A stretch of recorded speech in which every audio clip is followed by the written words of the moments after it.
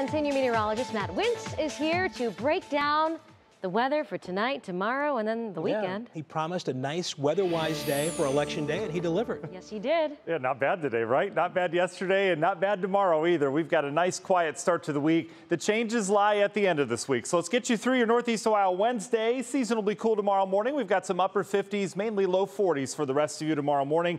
Bright sunshine, and then by evening, still beautiful. That moon will be out in full force. Full tonight. It'll be probably 98, 99% tomorrow. But either way, it's going to be nice tomorrow. Highs in the 60s. We've got a northeast wind starting to turn out of the east and now a little bit more southeasterly. So these temperatures aren't going to fall much more. Typically, look at the map at this hour, say we've got 30s out there. We're going low 30s tonight. Not the case. We're starting to warm this atmosphere in the backside of the high. Notice the warmth in the plains. A little bit of rain off towards the north. That won't affect us. Make it a couple high clouds off of that tomorrow. But otherwise, we're looking at lots of sunshine. Complex system out towards the west, though. This is the system we're going to watch heading into California now, ejecting out into the Four Corners region. Heavy snow, lots of much needed rain for them out in the desert southwest. That system is going to go cross country and affect us later on this week. It's going to combine with our new tropical storm today. This is Nicole. It has lost its extratropical characteristics. It is now full on tropical, so surviving on warm ocean water.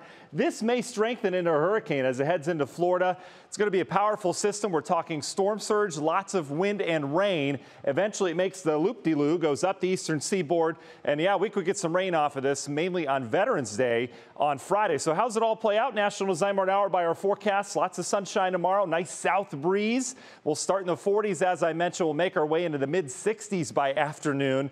In terms of your forecasts on Thursday, not much change. The only thing that's changing Thursday, we'll still have that warm breeze, still well into the 60s.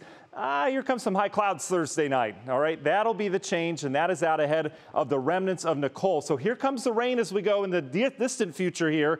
Perhaps some heavy rain around here on Friday, depending on the track of this storm. That's where the heaviest rain will go. Here comes the cold air, though. By Saturday, we're bringing cold air off the lake. Temperatures plummet.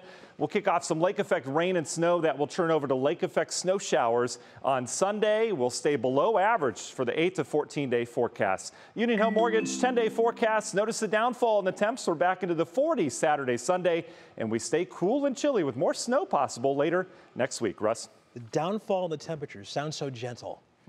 Thank you, man. I'll go gentle tomorrow.